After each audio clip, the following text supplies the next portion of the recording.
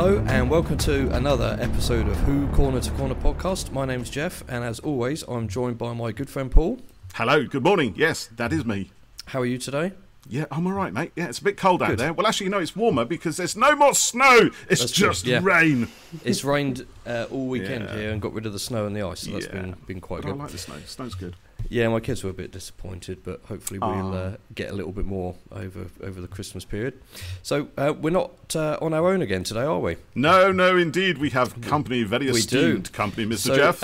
We're joined by a wonderful actress who would be familiar to many Whovians the world over. So you might know her from her audio adventures with Colin Baker's Sixth Doctor, where she plays Mrs. Constance Clark. Or you might know her from her appearance on screen as Tallulah in Daleks in Manhattan and Evolution of the Daleks, which was opposite David Tennant's 10th Doctor. And you might also know her from shows like Spooks and Vexed and the Sister Boniface Mysteries. I hope I've said that right. Welcome to Miranda Raison. Thank you. Hello. Thank you for having me. Thank you for joining us. How are you today? Very well, thanks very much. Very well. And actually quite relieved that there's no snow anymore, because we were just having to tell our daughter that every bit of snow, we live in London, every bit of snow you pick up could have a dog turd in it. So it could, yes. Please don't throw it at anybody. What a lovely image. I know, isn't it, just? I'm going to take that advice and pass that on to my kids, actually. You never know. You're always three throws away from a turd. Yeah. Yeah, we joke, but yeah, you never know. So yeah, just always look out for the colour of it. We're in the country, so if you pick up anything, it could be a bigger turd than dogs, possibly. Yeah. Nobody wants. Anyway, fox moving turd. on. Yeah. Anyway, Stars we mean to go on throughout the show. Yes. Exactly. So, Miranda, we've got quite a few questions for you today, covering Yes, both indeed, Doctor Who and your other work. Okay. But our first question is, how is Colin Baker's piano working out for you? Oh, great! We love it. It's brilliant, and it's we've got all his kids' old music books as well. Oh wow! So his grown-up daughters, and they've got kind of Lally loves, I don't know, whatever, or kind of they've written on them, and all the sort of grade ones. No, it's lovely, really lovely. The only there's a time in the morning. It's a bit like no, not before school. yeah. Before school. But no, it's lovely. It's the coziest thing in the house. We've had to kind of the rest of the house just has to live up to it now. Oh, brilliant! Yeah. We spoke to Colin a little while ago, and he told us that you'd commandeered it from him. So we said, well, we're talking to you soon, so we'll make sure to ask. Well, I think it was of such sentimental value to him and to them. They just really wanted it to go to a home where there might be so now she will learn whether she wants to or not. She's forced by Who tradition. Yeah. So tell us a bit about Mrs. Constance Clark for anyone who's listening that doesn't know about your Big Finish character. So Constance is a wren, and she's very much she's a I was going to say a widow. In fact, her husband is missing. It is sort of resolved a bit in one of the episodes of what's happened to him.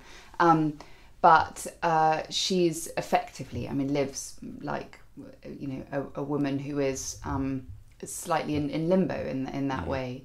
And she's feisty, bright, logical, very different to me, very much somebody suited to working in that sort of enigma environment. And she's quite a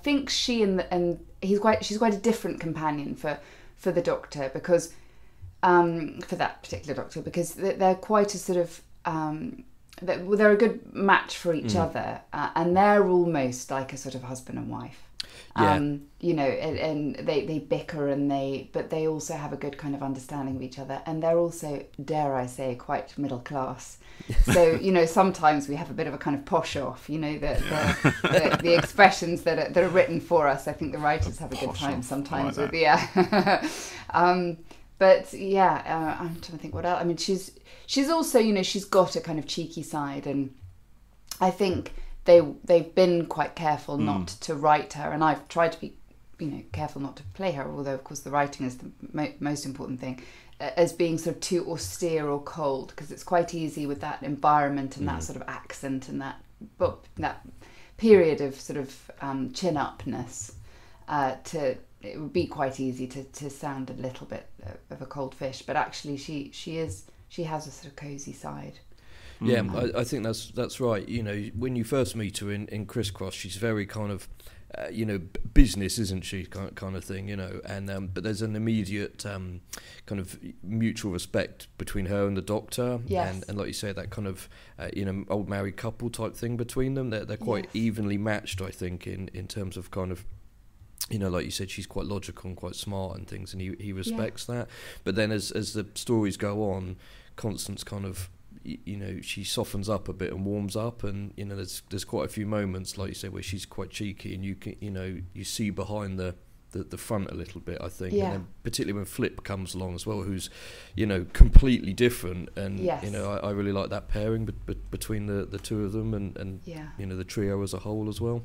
Yeah, I think that actually the Flip dynamic as well, is a really good one, because she is a good foil against the poshness, but also against the sort of, she is just a younger energy and more questioning and more, and I think calls them out, so she calls her Connie, and Connie is Connie, and that's it. There's no kind of Miss Clark or airs and graces and certain things. I think as well, it would be important in that universe to have a development of somebody who lives in the 1940s and obviously grew up 20s and 30s, and then is suddenly around a modern day girl, and obviously the Doctor is always quite kind of modern day, because he's he knows all and sees all, so if she was just rooted in being of that period, it would get a bit dull, I think. Well, that's one of the good things about Big Finish as well. We were talking about it the other day, weren't we, Paul? With the sort of the audio only companions. They have a good growth and a development across them. It's not just kind of the same situation for the character each time. They do develop across their storylines, which is really good. So. Oh, have you got a question, Paul? Well, I just thought I'd stick something in there, mate, just to remind people I'm here. Hello. I was just going to say, actually, listening to you, that one of the things I like about Mrs. Constance Clark is that there's an authority to her, which, although she does evolve and kind of widen her horizons throughout her stories, that authority never really slips. It's always there. She's always in charge and very of herself, and I think there's times when that is kind of challenged and shaken, but the strength that comes from that authority is always the thing that seems to pull her back. I really, really enjoy that consistency. It's brilliant. Yeah, it's fun to play. I think any session, and for me it happens almost more with video games or doing something like Doctor Who, sessions where you leave feeling just either you're walking a bit taller, or you just feel a bit kind of jollier, a bit tougher, a bit something, and it has to be kind of, again, good quality writing that you're working with, but it can have an effect on the rest of your day. It's like a good therapy session. Oh, that's good, isn't it? But therapy you through just kind of, scripts. Exactly. Through acting, I like that. Yeah. So how did your Big Finish work come your way? Because you did some bits before Mrs. Constance Clark, didn't you? Yeah, so I actually can't, I was thinking about the other day, I can't quite remember, I think it was about 2007 or 8, the first thing they asked me to do, and it wasn't Doctor Who, but I can't remember what it was. And then they got me to be, I think I was a baddie in a couple of them, and then I did a Jago and Lightfoot. Oh yeah, Paul, you're a big fan of those, aren't you? Yeah, I do like Jago and Lightfoot. Yeah, I think they're fabulous. They were just so incredible. Trevor Baxter and Christopher Benjamin, wasn't it? They were absolutely brilliant men, and it was just, and I think in a funny way, the audition for Big Finish is sort of, how much you chat with everyone at lunch. Toby, who runs Bus Bay Studios, he cooks, I don't know if you've heard about them on this podcast, but he cooks these incredible lunches. They're sort of legendary. We've heard about the lunches, and we've asked a couple of other Big Finish actors about them, and apparently they haven't been doing them since COVID. No, I know. The legend has been shattered. I know the waistlines are liking it, but nothing else. No, I mean he's incredible, and of course it's actors. So you've always got gluten intolerant or vegan or vegetarian or whatever, and there's just always everything for everybody. And it's a real, you sit with a plate on your knee, proper kind of hour and a bit. It's not a rush. It's very much a let's enjoy our food. Quite French in its ethos of a lunch break. And you just sit and natter, and I really think that is probably based on my ability to just not shut up. They were like, "Do you want to come back?" And you obviously like it here. So I actually don't know how long ago it was that I started playing Constance, but I think it was nearly 10 years ago, maybe. Yes, it's been a while, I think. Yeah, Crisscross was the first one, wasn't that? It was a little while ago, and then maybe it was 2014, something like. And it was a long time ago. And then, of course, every one you read, you think, as I do with most scripts generally, you think, is this the one where I get flung into the cosmos forever? Or shoved in a dark void forever. But even if that happened, there'd be, there'd be a way to come back. Yeah, the timey-wimey stuff, there could be adventures we haven't heard before that, or there'd be a way to come back after That's it. True. Well, that is true, although I think every drama has its get out, its equivalent of getting run over on Albert Square, getting in the back of the taxi. Something where they I'm going to Liverpool, I'm going to Manchester. Manchester, something where, exactly. Taxi rolls up. But you've got a chance of that, but if you're squashed on Albert Square, then there's very little coming back from it. So. Yeah, but I suppose if no one saw it and it wasn't shown on camera, that would be the get out for it. Did it really happen? Did it really happen? Did it really happen? Big quantum that is just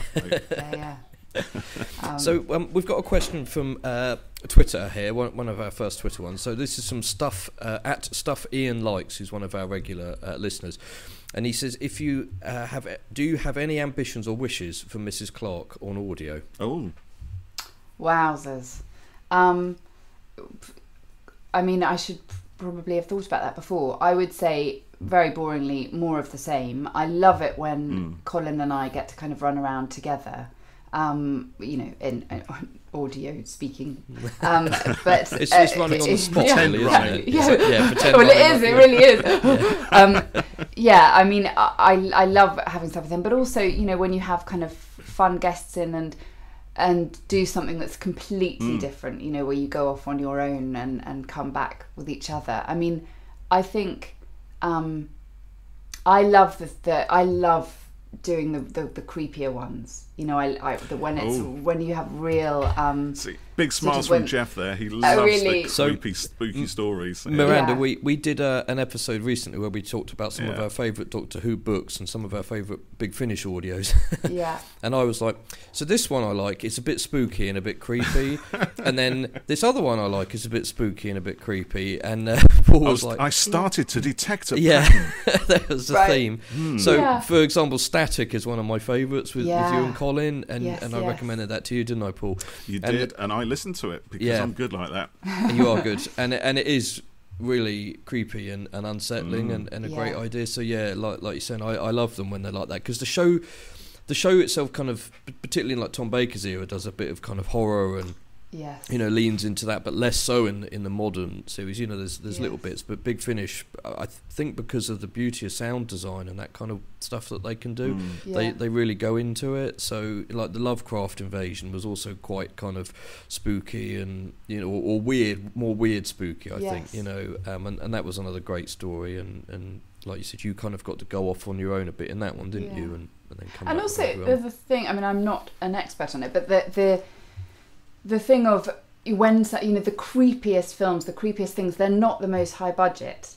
So when I didn't watch Doctor Who as a child because I found it so frightening, and it was almost the kind of low budgetness, that BBC soundstage with the kind of low dry ice, because you probably couldn't afford to have dry ice all the way up, and or maybe there actually you wouldn't see anything, but the way that it was kind of that sort of echoey, the quite bad sound design, the simple, minimal, almost in it. Absolutely, it was just had this kind of stark feeling, which the A-Team and Street Hawk didn't have. So I was kind of watching those.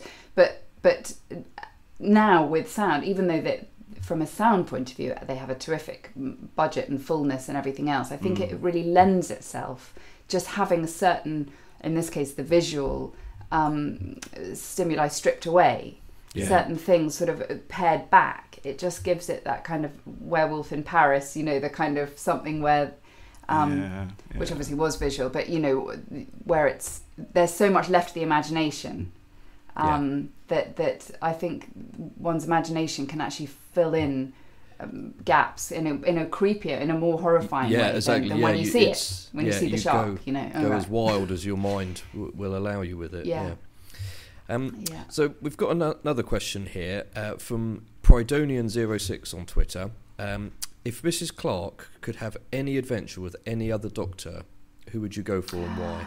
Oh my goodness! I mean, the first that come into my head is probably not the most original answer. Would be Tom Baker or David Tennant. I mean, I've never really watched Tom Baker's Doctor Who's, but everybody so David Warner, who has voiced quite a lot for Big Finish, who's obviously a complete legend, and he played Hamlet, a legendary production of Hamlet in the 60s, and he wore this kind of big scarf and everything, and it was all kind of based on Tom Baker's Doctor Who. When you have actors who come in to do Big Finish, they talk about him in such a way that to start with I was like, all right, it can't be that brilliant, but actually it's been so all-encompassing, the kind of I think he really made it a religion, if I'm allowed to say that. He was this sort of again, I don't want to talk, I'm not an aficionado on any of it, but there's something so compelling about him, and just his voice. When I've heard him do voiceover on anything, narrating something, it's quite incredible. Totally. And I'm sure he'd be very naughty. And and David is, as I'm sure I'm the 80th person on your podcast to say, he's the nicest actor. He's just so, the number one on the call sheet really sets the tone behaviourally down a cast list and across a crew list actually as well. And so if you have somebody like David Tennant, who is patient and kind and has an incredible work ethic and never messes up a line, but is very kind if somebody else does, that kind of thing, you actually can't have people crashing about being a huge ego, because it just, no, they wouldn't last 5 minutes. And they certainly wouldn't be invited back to the party. So that's the thing, isn't it? And he's just fun. He's just really fun and really funny, and so but my Doctor Who growing up, even though I didn't really watch it, but was Sylvester McCoy. Sylvester McCoy was the sort of the face that I had when I was asked to do Doctor Who in 2007, the television Doctor Who. Television, I sound like my mother. The television Doctor Who. It was Sylvester McCoy I had in my head. Yeah.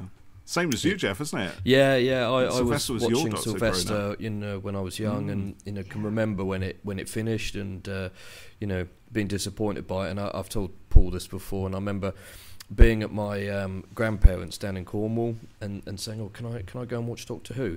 And my dad saying, "No, we're here, Gran and Grandad." And my gran going, "Oh, let him watch it, dear," and going in and sitting in the lounge and watching it, and it does sort of, it sticks in your mind, doesn't it? That's something when it's kind of important to you like that, when at any age really. But and Paul, when they obviously saw something like, no, this isn't just him wanting, to get away with watching telly. It's So and like for you, Paul, it kind of started a bit before that, didn't it? Yeah, thanks for that, Jeff. Yeah, you might point out I'm a little bit older. That's fine.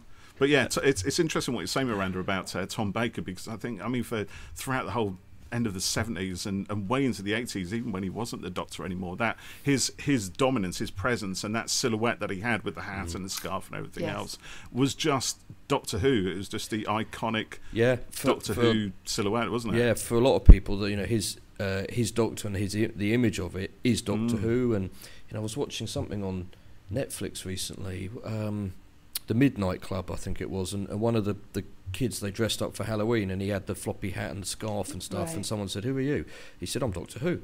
And in a kind of teen orientated show, to have that kind of a reference in it, it shows how kind of enduring his Doctor is still. But I think Mrs. Clark and the Fourth Doctor would be great. Maybe we should petition Big Finish to that would be a good get one. on it.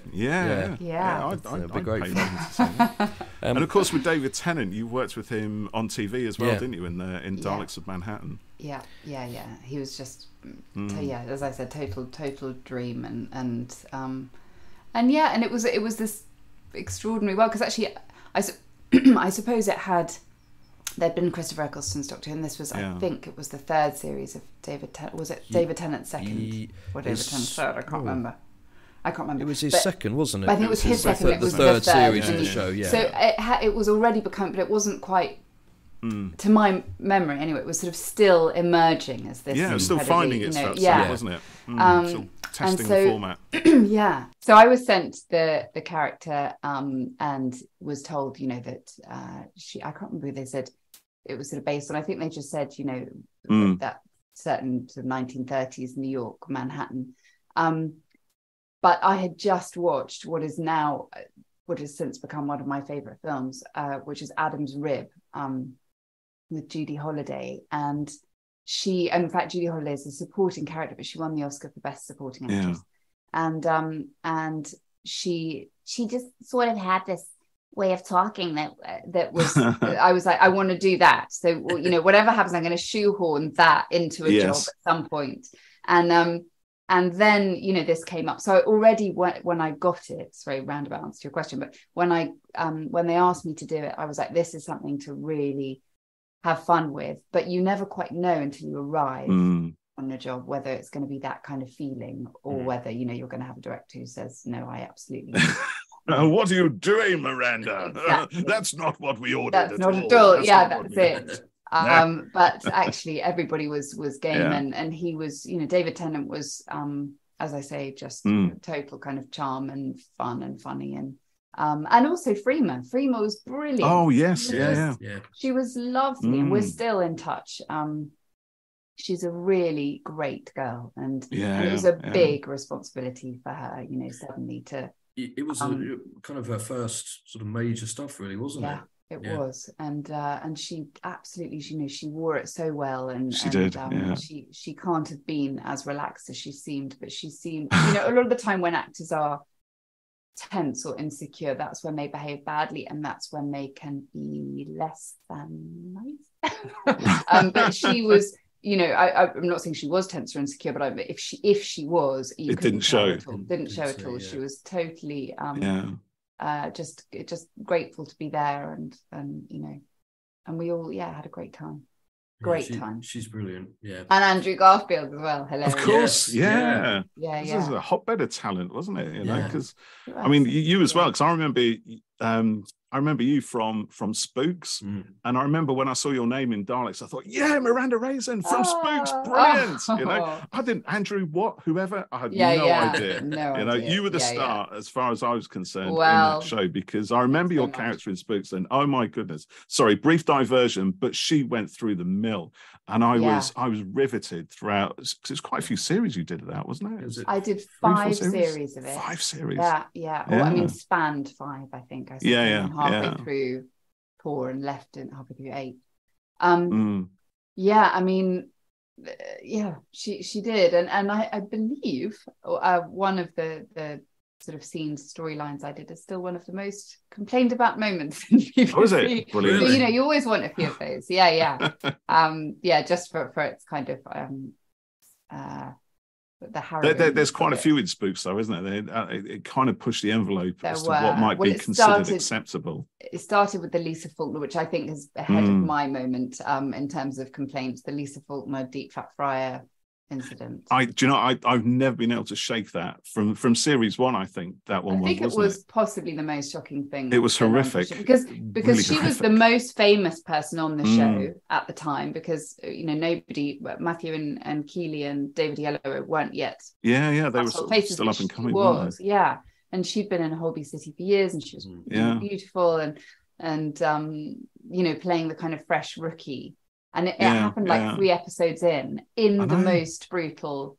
It was awful. I can't watch series 1 of Spooks purely because of that moment. I was just too too horrified by it. And it wasn't like I was a kid at the time. I was a grown adult watching an adult show, and I'm thinking, oh my God, I can't handle this.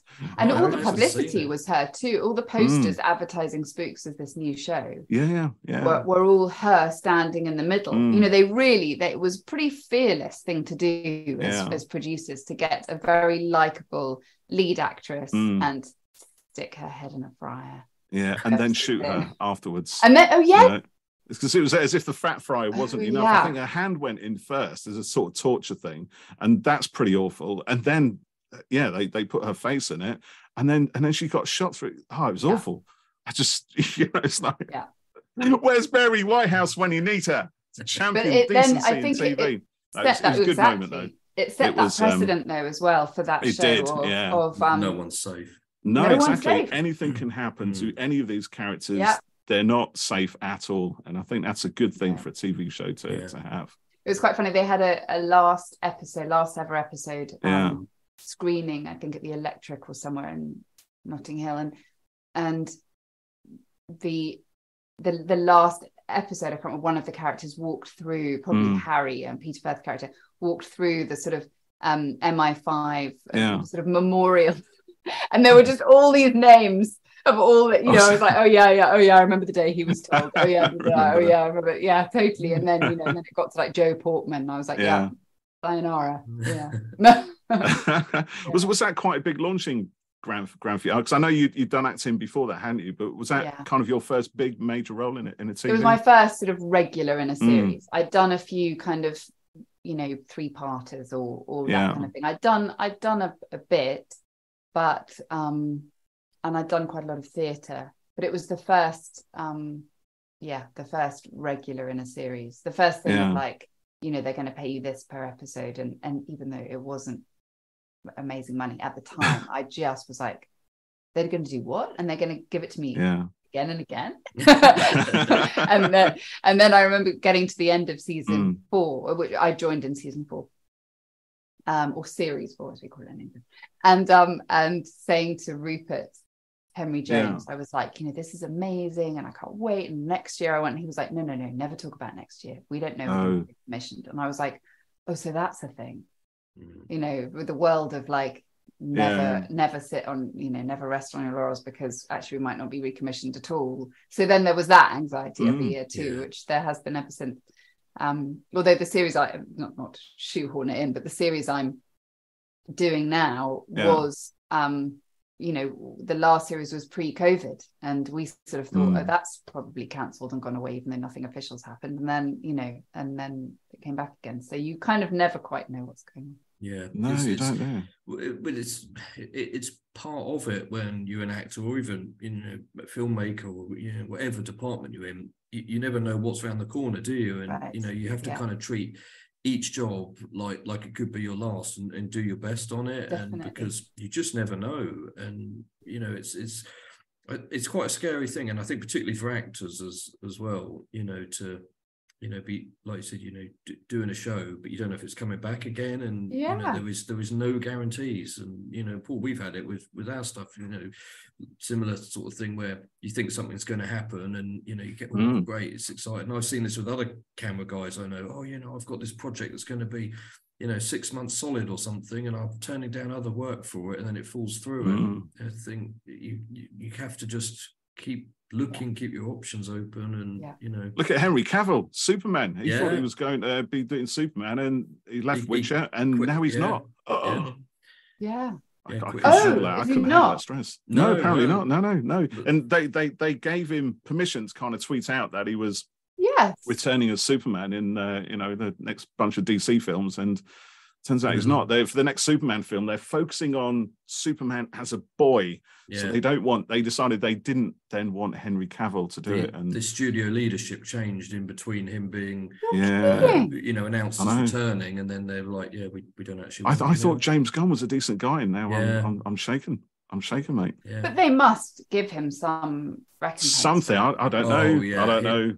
He'll have what do they call it? Pay or play, where because it was quite a famous one where Nicolas Cage was going to be Superman years ago, and then it didn't happen, and he still earned 20 million or something for it. Wow. I'll take that. That'll be right, wouldn't it? Okay, I mean, Wow. you know, I'd love to be Superman, but I'll just take the money. It's fine. Just Don't worry. settle for that. You go on and get some young guy playing it now. It's only actors who mind. It's really funny.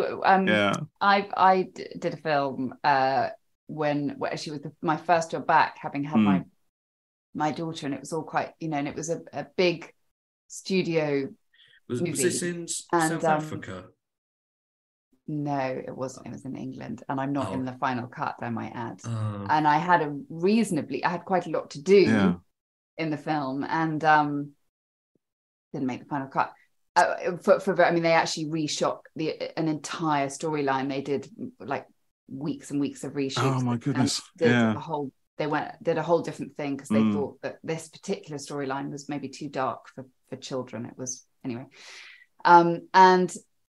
and I sort of, most of my friends aren't actors, and I was like, cut me from that. And they were like, did you get paid? I was like, oh yeah. They're like, well, do you know what I mean? Because for anyone who's not an actor, it's like, well, you got paid, right? So hold on, what's the thing? And you're like, but what about my face being out there? They're like, but you're right though, you know, because you need to be visible, don't you? I suppose, you know, particularly if it's something big, and you know, you just be able to say, oh yeah, you know, I was in this, and then it doesn't happen. I mean, it happened with the recent Thor film. Lena Headey was in it, right, and Peter Dinklage, and then they cut all of Peter Dinklage, didn't they? And because Lena Headey got in a bit of trouble with her agent for not paying her fees and stuff, and the wages and info came out. She was paid $250,000 for Thor, and they never even used her in it. And you know, like with what you were working on. I guess things change a bit, and you know, it's mad to cast, you know, a name, you know, someone like yourself, or you know, Lena, and then not use them. It's bonkers. I think there is a lot of. I mean, there was also in this film there was a whole sort of section that they spent weeks, which I wasn't involved in Vietnam, with a whole, you know, everybody out in Vietnam, and none of that was used. You know, I think there are, there's a lot of money that sort of you think. Could that have gone to things? I don't know. I mean, on lots of projects, lots of things that are just with some better planning, and maybe just more confidence in what they're doing, and less. Fewer stakeholders in these things. I think that's the difficult one. That's a really difficult one. I've been in shows. Vexed was one, which I'm sure I can say. I don't think I'm talking out of turn. Vexed had a really loyal fan base. It was quite kind of divisive humor-wise, but it had a really loyal fan base and was quite popular, and is still watched by a lot of people, and it was the person who recommissioned it was very in favor, and then switched commissioner, you know, just before it aired, the second series aired, and it was sort of put on, you know, during the Olympics, kind of on a, you know, and just very much with a view to I'm not up for this. And I did a Channel 4 series called Plus One, which was recommissioned, and then the commissioner changed and took that away, said no, you know. So why are we talking about this? It's too miserable. It kind of leads nicely into the next question in a way. But one of the things we want to do on the podcast when we talk to guests is talk about, you know, their work in general and their career, not just the Doctor Who stuff, because I think it's really interesting, and for people who are actors, and you know, it's quite interesting. Looking to get involved in that world, aren't they? We've got a few listeners there. So my question, Miranda, was how did you develop a love of acting? How did you get into it all in the first place? So there was a couple of elements, I suppose. My mother, when I was growing up in the 80s in Norfolk, my mother was the local Anglian newsreader. And she used to, so I would have been kind of 4 or 5, I suppose, and used to occasionally go into work with her. I think she read sort of 6 o'clock news, and probably a handful of times I went in with her, but they used to be really sweet and kind of put me in the swivel chair and sort of put a bit of powder, and you know, you can see yourself on a monitor, and it was all, I mean, my pervading memory of it is men with moustaches smoking, and wires. It was the 80s, and wires everywhere. No health and safety. Nothing. Kind of just health and safety up to somebody else. That's someone else's way. problem. Let's blow smoke in the kid's face, and the kid was hooked, by the way. And the kid later took up smoking, but no longer. But I remember that kind of studio buzz. But it wasn't that really that made me want to act. But when I got into sort of doing screen, I was like, oh yeah, I totally remember this. And then the truth is, I was just a really naughty kid. I went to a lot of different schools. I can't imagine you being a naughty kid. Get out of town. Well, just sort of heard it a million times, kind of divorced parents and my mum brought us up and we were a handful, and my brother and I, but I mean, I'm one eldest 5, but it was only my next brother Dan and I who grew up with my mum, and I just couldn't get settled. So I was sent to boarding school. My grandfather paid for me to go to boarding school when I was 9. Right. And so I boarded from 9, and the as much as, again, boarding schools are a very divisive thing with good reason. They often come with good facilities and the sport and the drama. And if you've got a really naughty kid, sport and drama are pretty safe things to kind of channel them into, I think. So it didn't stop the naughtiness, but it was definitely the first. I do remember starting off doing kind of school plays and, the Lambda exams and that kind of thing. And then being the first time that teachers, that staff were like, oh, this is really good. Did you see her do such and such? Or, and just, all those kind of plays that kids do as well are brilliant. The Daisy Pulls It Off, and we did The Millionaires, and we did Cabaret, and you do really fun. So anyway, I literally never had another option. There was never anything else that I thought I wanted to do. So once you started doing the whole drama thing at school, that was it then? Was it like a tunnel vision? Or it was a tunnel vision, to the point that we had to fill out those stupid forms. I still think they're stupid. Is this where it tells you what your job is going to be? Yeah. Yes, and we were made to do it. Yeah, I think I was a vet on mine. Right. Yeah, excellent. I don't really like animals. So somewhere. You what, sorry? I just kept getting try again. Well, with mine, I remember feeling so, and also, as I said, my grandfather sent us to boarding school. My mother didn't have lots of money, and they charged £75 in those days to do this bloody thing. And I was like, I don't need to do it. I know, I can have the morning off. I know what I'm doing. And it was pages and pages and pages, and all I ticked was the drama related things. Tick, tick, tick, tick, thinking they would come back and say, well, you must have a job. And it came back as being rigid and something, being inflexible, closed-minded, inflexible, exactly that kind of thing. And it was yes. So I was tunnel vision, but I'm pleased that I was, because it's a hard enough thing to make a go of, and so many people that I met along the way who now aren't doing it, or even people I was at drama school with, had parents who were saying, you really need something to fall back on. This isn't a career. It's not viable. A plan B. And a plan B is not always, it's a bit like growing up with a lot of inheritance. It's not always necessarily going to be the best thing in the long run. No, that's it. I always think, if you know that you've only got one plan, you have to make it work. You kind of got to make it work. And that's got to come from within, really. You've got to have that self-motivation and that drive to do it, and take all the knockbacks, take all the hits, push through them, and do it again and again and again. Yes. Be better, and not just say, well, they don't understand me. It's not about that. It's about listening to the feedback, changing your approach perhaps, and learning from each experience and moving on, getting the next one until you make it happen. It has to. That's my feeling on a lot of creative careers, I think. And I think you're right, Miranda. I think you have to be tunnel vision on it. Like for me, I wanted to get into filmmaking. I'm useless at anything else. So if it didn't work out, I don't know what else. What else am I going to do? What else am I going to do? And my dad was, it was ironic because he's essentially a famous fisherman. He's really well known in the fishing world. So his entire job, I mean, he had a fishing shop, but he goes to Alaska, goes fishing, and he writes books and does TV and all this kind of stuff. Wow! But when I wanted to start filming, he was like, well, I'm not sure about this. I don't think it's not viable.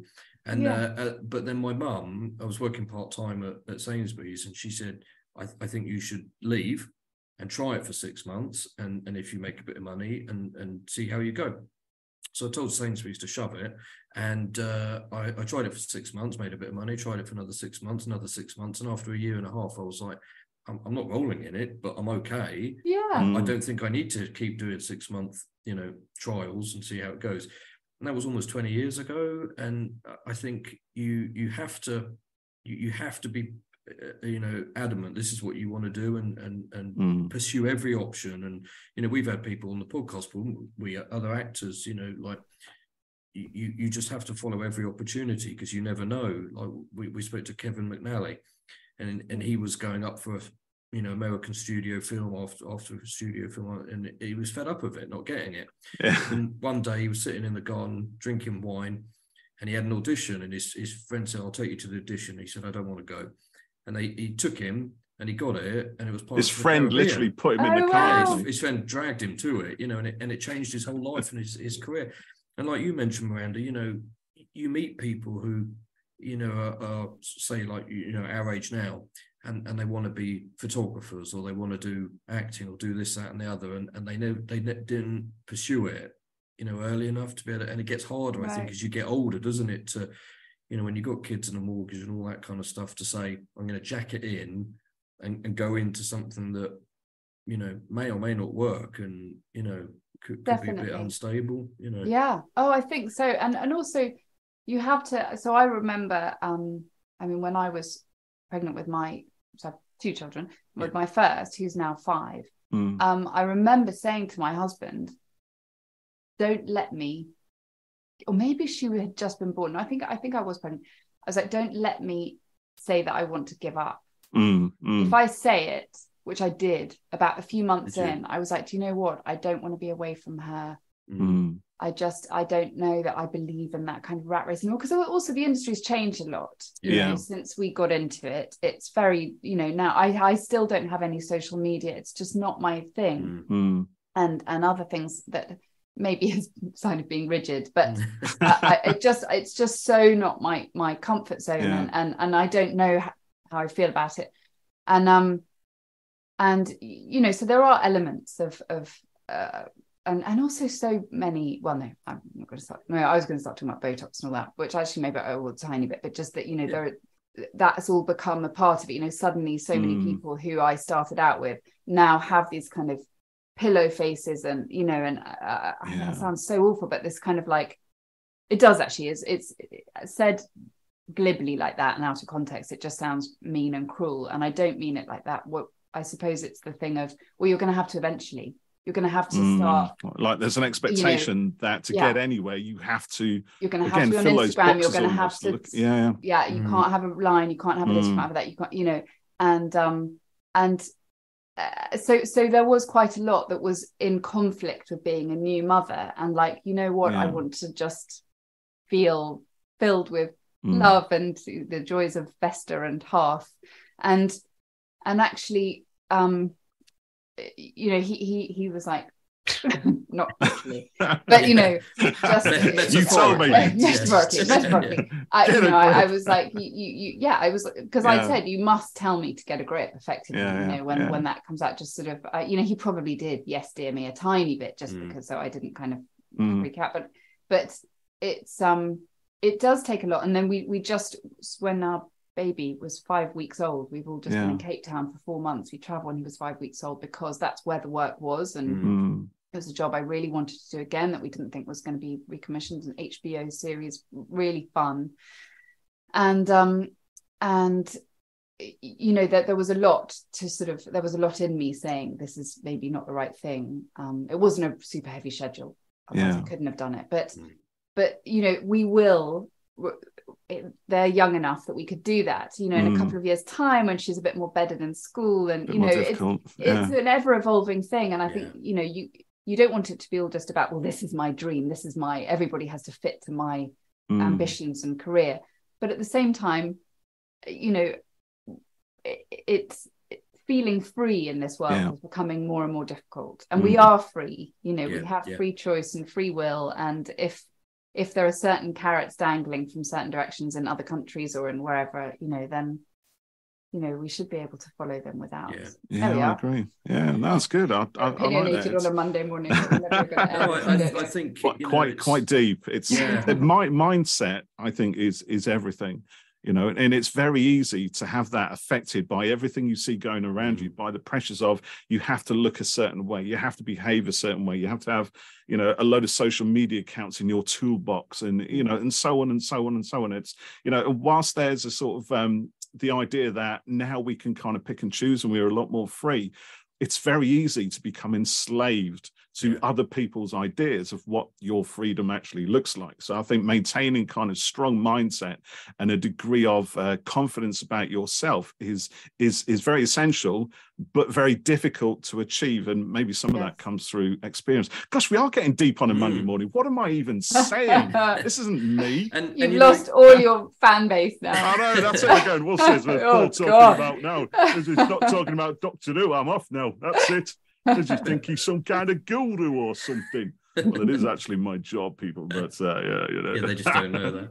But it's interesting what you say there about, you know, Botox and things like that, and that kind of pressure, I suppose, to look a certain way. But I always kind of think, you know, when you're an actor, so much of it is in your face, and if you can't move it properly, you know, how can you act the same way? And you see it in, you know, on TV and in films, you know, actresses particularly, and I think it's, you know, it's quite sad really to, you know, feel that need to, you know, pump yourself full of stuff and, you know, change the way you are a little bit to fit, you know, somebody else's idea, someone else's idea and market expectations and stuff like that, you know. And it's, you know, it's exploited, the fear, everybody, I mean, that's how world is run, isn't it? It's sort of exploitation of people's various fears, and you know, I mean, there are plenty of people who manage to have little bits and pieces done.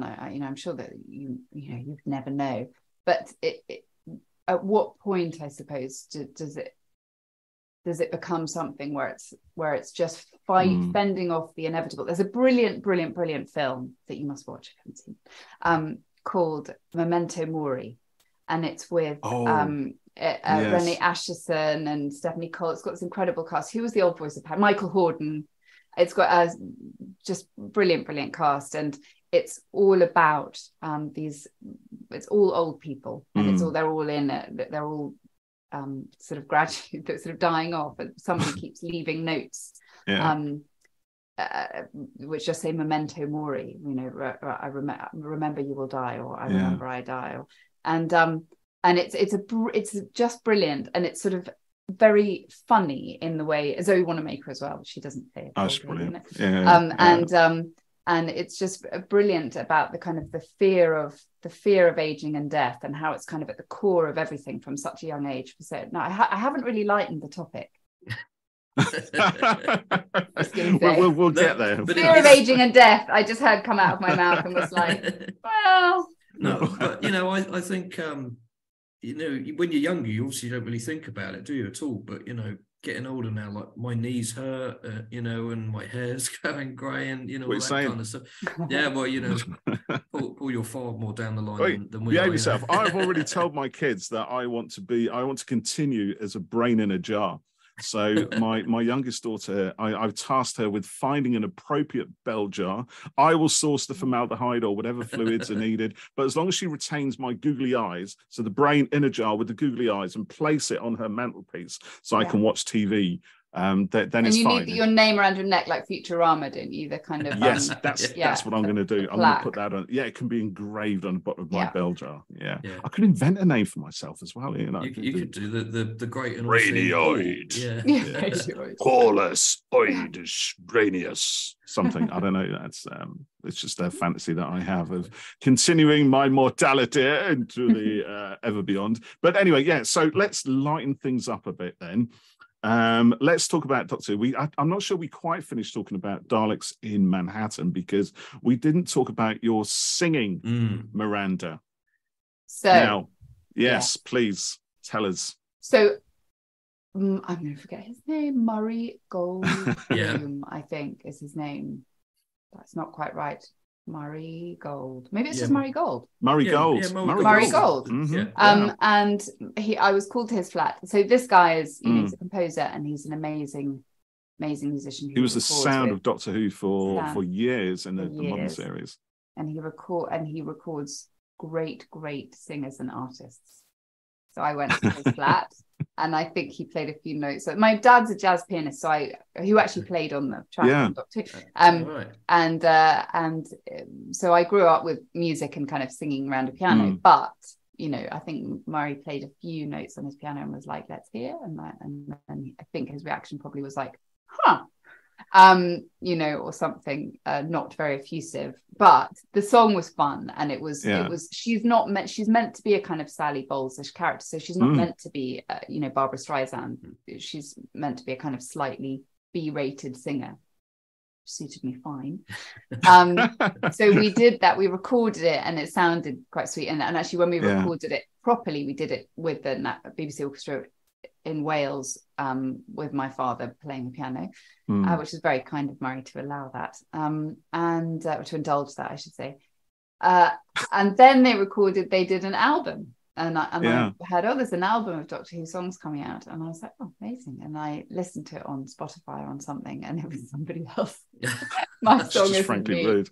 Yeah, that is rude. Yeah. I don't know who it is, but she's got a lovely voice anyway, and it's not me on the album, but it was me in the show. It was great, and these singers. It is a different world. If you're not, which I'm not, I would love to be a brilliant singer, but I'm not, and that whole musical theatre world is just a very different world, and so learning the dance and everything. We had all these gorgeous professional dancers. It was a full-on dance routine, wasn't it? Full-on dance routine. Feathers and everything going on. And they thought we would rehearse that in Covent Garden and Pineapple Dance Studios, and all these dancers saw the choreography and then did it. And I was like, what?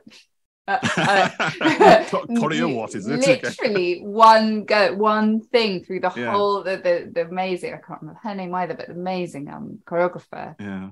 And she showed these girls, and they all just sort of, put down their Snickers and were like, oh yeah, and did the whole thing. And I was like, no. So, I think it would have taken them 20 minutes, and they had to hold my hand through it all, which they were expecting, to be fair. I mean, if you're not in that world. Yeah, it's because I've had dancers and stuff in videos before, and they can pick it up switch it on like that, can't they? But amazing. That leads me to a question about like learning your lines, and how do you find that? Is it easy for you, or do you have a sort of process that you do, or how's, because it would be the opposite for the dancers, wouldn't it, if they had to learn lines? Totally. Yeah, I mean, no, I have to say that is one area in which I'm blessed. I find I do, my only routine is I just read it a lot. And I do struggle. My struggle with lines is, again, this is a real complaint of an old fart, is now things get rewritten at the last minute more and more. So you've really learned it. And I learn things early. I just like to start to sort of drip feed learn as early as possible, and then by the time it comes to kind of a couple of days before, you can just do it. Just rip it off. Yeah. When they change things a couple of days before, and it's really bedded in. So there are some actors who really do learn their lines the night before, and I used to think that's insane, but I think actually if you can be someone that learns it the night before, when with all these changes happening, that's great, but that's not me. But now you can sort of say, please don't give me changes too late. Because it's not very reasonable to expect people to really know something and then no, exactly. rewrite it all. And also kind of, goes back to something we said earlier, but kind of having that confidence in what you've in the script, and not go changing it like that. Because I've worked with particularly presenters who, some of them, you can just say, here's a few bullet points, you craft it into the script for this bit, and they'll make it theirs. And there's others who say, right, I've written the whole thing, you learn that.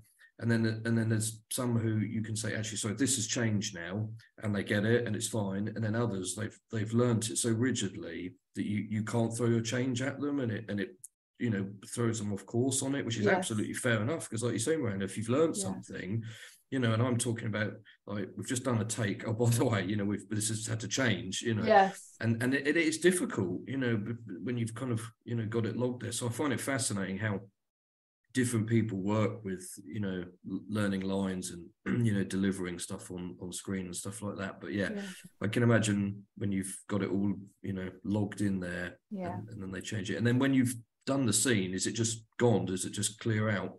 Yes, mostly it does. Mostly it does, actually. And there are certain things, even with theatre.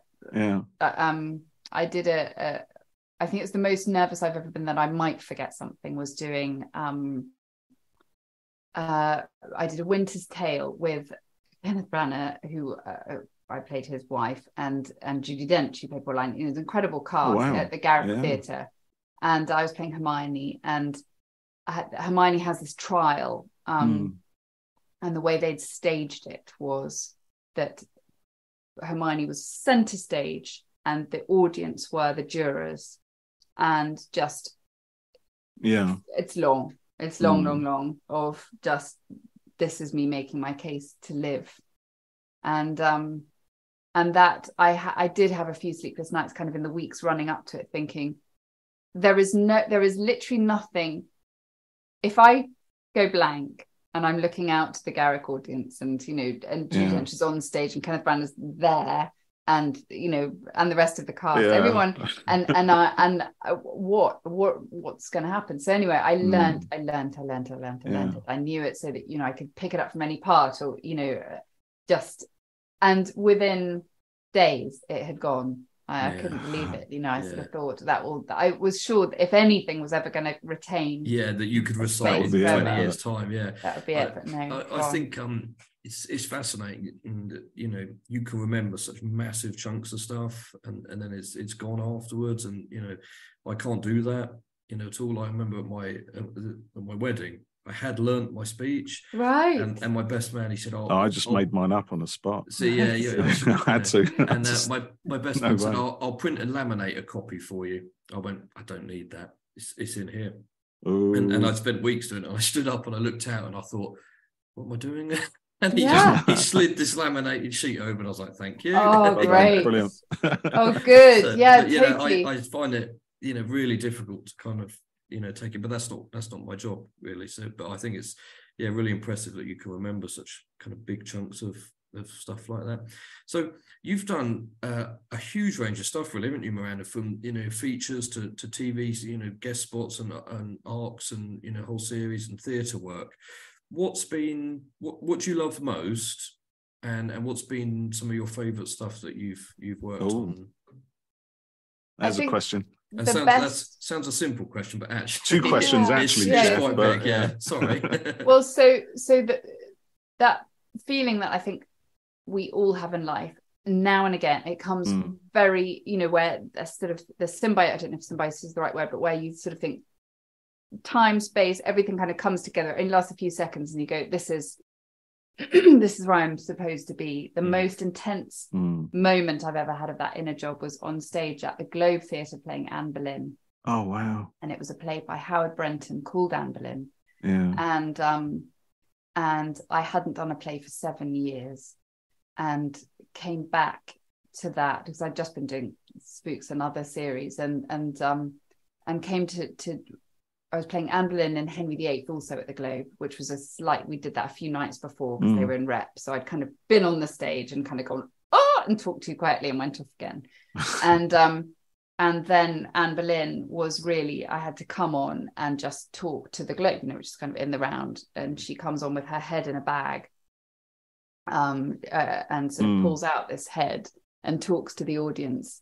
And, for a long time. And then the play begins. And I remember being out there and just all fear kind of going and feeling like I was the luckiest person on the planet. I was just like, I'm not religious or spiritual at all. But I don't know, I'm not spiritual. I don't really know what spiritual is. But, I remember thinking I have a direct line to Shakespeare. I have a kind of, I just remember feeling like the whole thing was kind of, and just seeing these beaming faces, supportive faces looking back. And also the second half of that play was outdoors in the dark, all just candle lit and everything. And I think some of those evenings were just the best I've ever felt, in life. Just total magic and total kind of real pure love for doing what, for acting. Wow. And in terms of screen stuff, I probably the most I've enjoyed doing a series is a series that wasn't recommissioned. It's called Spotless, and it was for Netflix and Canal Plus, and it has 100% on Rotten Tomatoes. It still does. It was very well reviewed and popular. Yeah, but it was another change of production company. It just was one of those things that it for political reasons didn't happen again. But I loved the character, and it was the first kind of grown up. I'd always played sort of lawyers and policewomen and spies, and who were kind of the rookie and suddenly I kind of graduated to the next stage of woman and had these two kids. It was before I had kids, but only just before I had kids. And I had a kind of 13-year-old and a 10-year-old suddenly, and this sort of family. And I just, it was London. I think London, this is a really long answer to your question, but I think London is an amazing city. I filmed all over the world, really, and I think London is an amazing city to film in. When you get London at your disposal, it's like another character in a show. It's sort of so,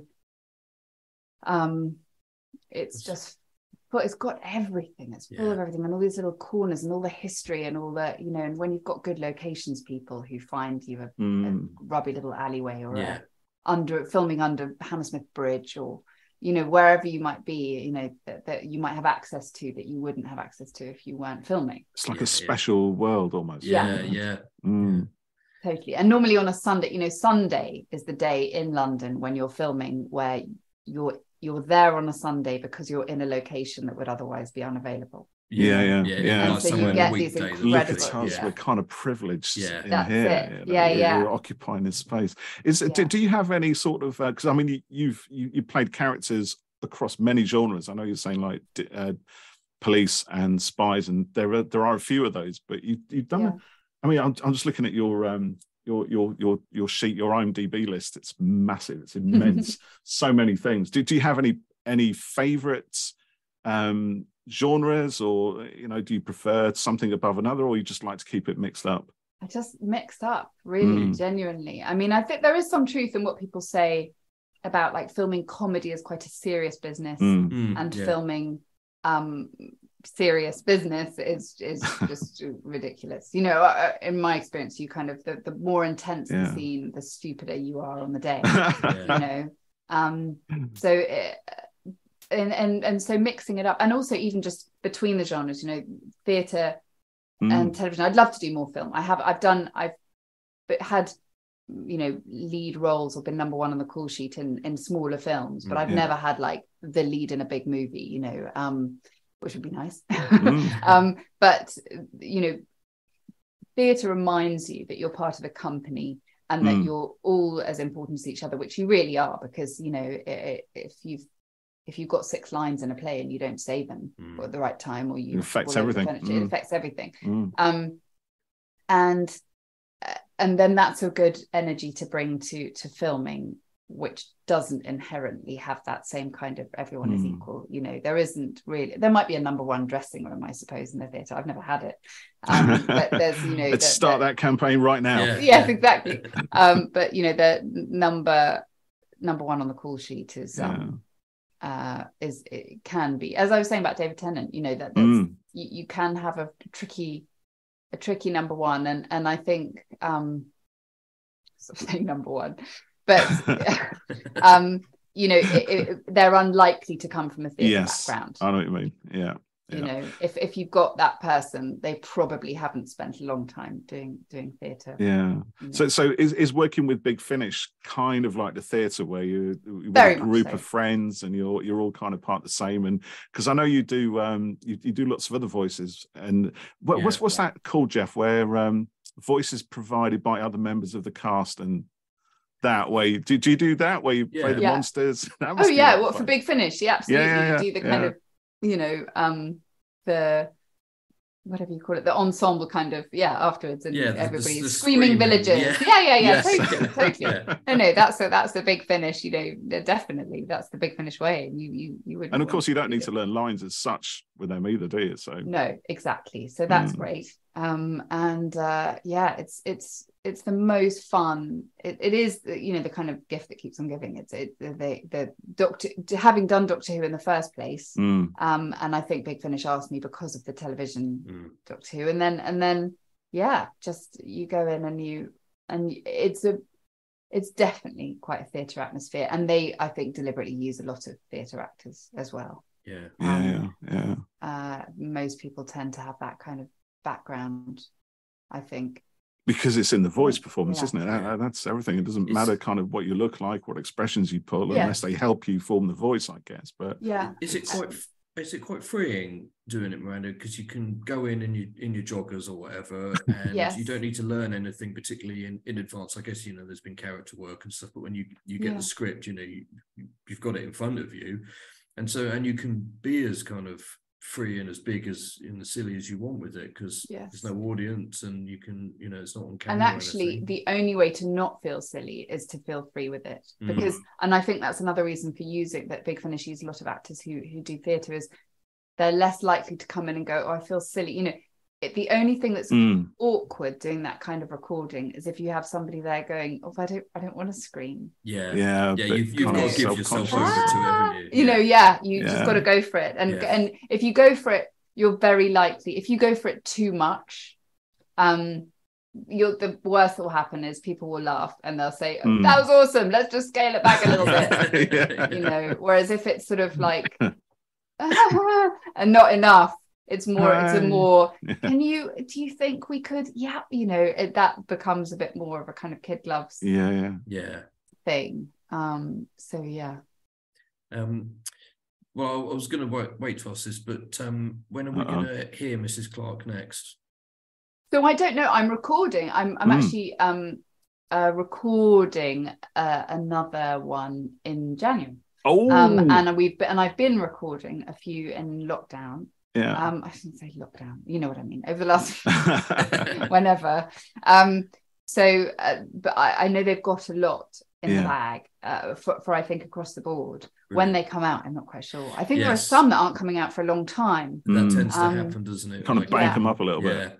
We were talking the other day that Tom Baker's done loads, but they'll be coming out over years. We spoke to Lauren Cornelius recently, and she was saying she'd done stuff and but didn't know when it would be coming out. It'd be sometime later. But I'm excited that there's going to be more. That's really good. I hope, and and I don't think they've sent her off to a vortex yet. No, good. Well, I think of that diamond thing, Superman 2, the thing that they locked you in. What's it Phantom called? Zone. Phantom Zone, that's it. The negative zone is the one in Marvel stuff, Oh, right. I really like the box set with the 11 that you guys did. So that was really fun, actually. I meant to say that with your person who asked the question about what would you like them to write more of or to write. Doing that, having constant split into 11 different personalities was quite a good thing, because then you're embarking on something. And when I did it actually from home, because we were all recording from home at that point, and so you're kind of doing it on your own, and it was like Constance 1, writing all the different what they could sound like, I suppose, and then it's like, okay, go, and just all that's written on the page is Constance 1, Constance 3, Constance 6, Constance so you're kind of that was pretty wild, but it was so fun. The 11 is a great character. I think it's genius, really. All the personality still active.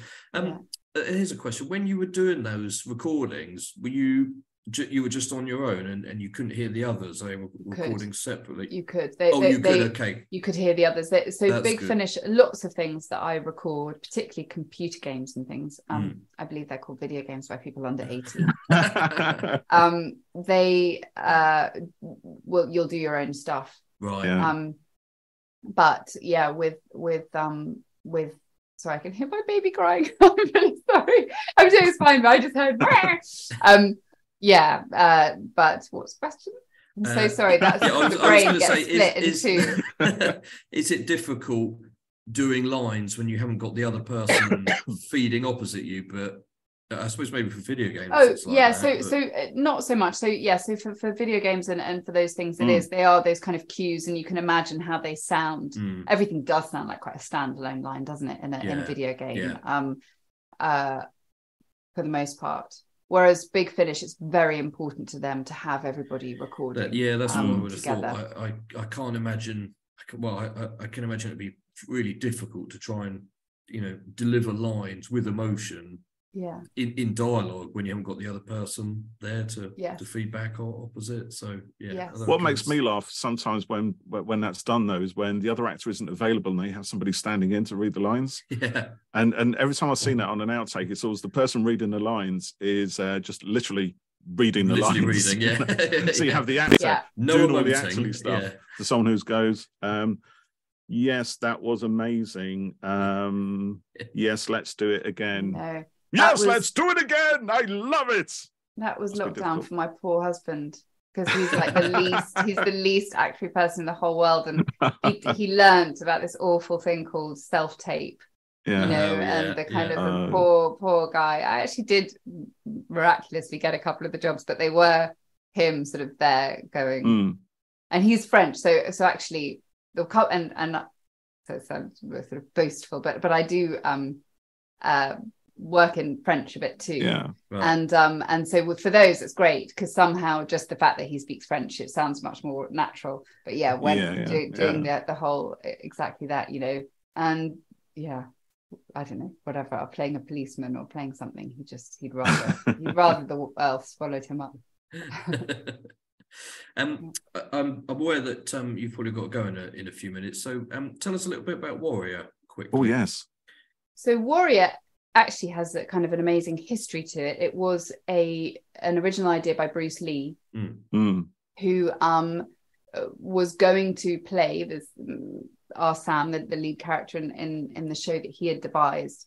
And at the last minute, really quite last minute, I believe, they said, actually, nobody wants to see an Asian man as the lead in a TV show. And they cast David Carradine and called it Kung Fu, which was a kind of cult 70s show. I remember that being around in the 70s. My dad used to watch it. Oh, really? Yeah. He was decided, but he loved it every Saturday it was very night popular, or whenever it was on. And I think David Carradine's obviously amazing, but it was not the show that was not what was intended to happen. So Shannon Lee, Bruce Lee's daughter, and Justin Lin, the producer of the Fast and the Furious films, kind of came back in 2016 and said, we're going to make this show as Bruce Lee intended.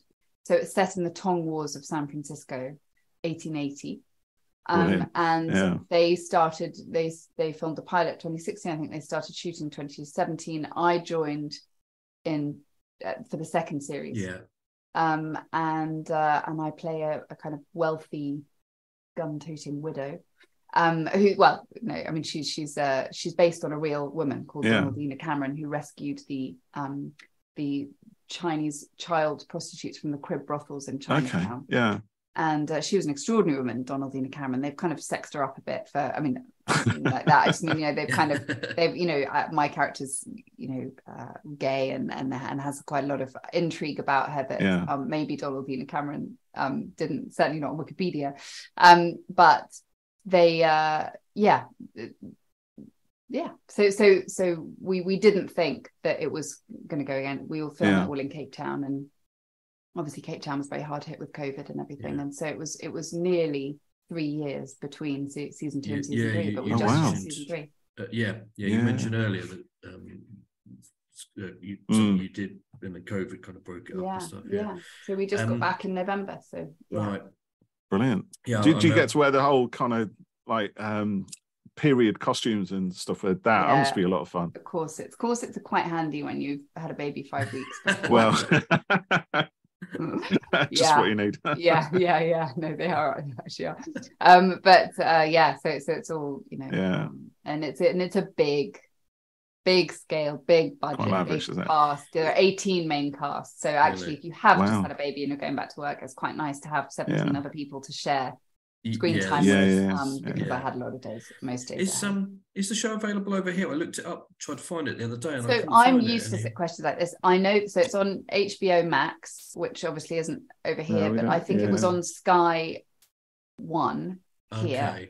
But I think now that it's been taken over, so it was Cinemax for HBO, and it's now just an HBO show, which I think means it will be on Sky Atlantic. When it comes out, and then I think they're going to rerun the first 2 seasons. So maybe they'll do that then prior to the new one. Yes, but I'm not actually sure. It's the kind of thing I should know the answer to. No, well, not no. You know, it's especially. I guess the third series is going to be next year sometime. If you've only just shot it. So hopefully we can catch it. That's quite good. I'm just looking at it there. Yeah, it does look good. Right up my street, that one. I think I'll give that one a try, Jeff. It's good fun. It's pretty. Nothing much else to do during the day these days, you know, just watch a little bit of telly, go out for a little walk with the dog, and get the milk on the way home. But let's just come back for watching Warrior. I like that. I would, it'd be great. Sorry, I don't know where that came from. So I hope I say this right. Sister Boniface Mysteries looks like a lot of fun. Yes. So it's just one series of that so far. Is there more to come? Yes, so they've just finished filming the second series, which sadly was at the same time as Warrior. So I did go and do some of it, which was really lucky, because I thought they wouldn't be able to have me for any of it. But I did go and do some, and I hope they'll have me back again. Brilliant. We'll see. Yeah. And video games as well. Cassandra Prendergast. Yes, Cassandra Prendergast. Yes. I haven't got any video games lined up. It's just sort of busy times, but I'd love to. I love doing it, and Cassandra was awesome. Doing Dragon Age was brilliant. I love it. I have dabbled in Dragon Age, but a friend of mine absolutely loves it to bits and thinks, you know, it would probably spend all his time in that world if he could. Well, there's a lot of sex in Dragon. It's funny, I didn't know this about video games until I did it, but you can kind of, as the Inquisitor, you know, there's a male Inquisitor and female Inquisitor, and you can kind of go around and you can sort of, just as a like interlude, you can kind of choose to make love with that person, or have I don't know, they have even different versions of that. You can have a more tame, like candlelit dinner with so and so, or it's a bit like kind of dating. It's not that I've ever done that. The games these days are not like what we played when we were they're quite intense. I'm playing an RPG at the moment, actually, which is starting to take over. I wouldn't say it's totally taken over my life, but I can see how 90%. It could. 90%. It has actually taken over my life. Who am I kidding? You know, I play till about 2:00 in the morning till I fall asleep with my controller. It's not good. So what are you working on next, Miranda? Can you tell us, or is it top secret? So it's sort of secret, only because we haven't sort of quite done the deal yet. But it starts next February and is in the UK. And just need to work it all out with family and all that kind of thing. Good juicy role to get nice, your teeth into. nice role, and sort of you know, with a little bit of a nutty edge to her. Ooh, okay. Oh yes. I shouldn't say anything else. But is it nutty edge or TV? TV. Okay, all right. That sounds interesting. TV. Yeah. Brilliant. Yeah. Brilliant stuff. We should probably let you go. We know you've got family there and Christmas to prepare for and all of that sort of stuff. So it's been an absolute pleasure talking to you. You too. Do you know, quite often when we talk to people, we feel genuinely like we could talk for ages, and kind of only scratch the surface of stuff, and and it's fascinating talking to people. So yeah, maybe we can do this again another time. Love to. Thank you for having me. Yeah, you're welcome. Thank you very much. Brilliant. Thank you, Miranda. It's been an absolute delight and a pleasure. Thank you so much.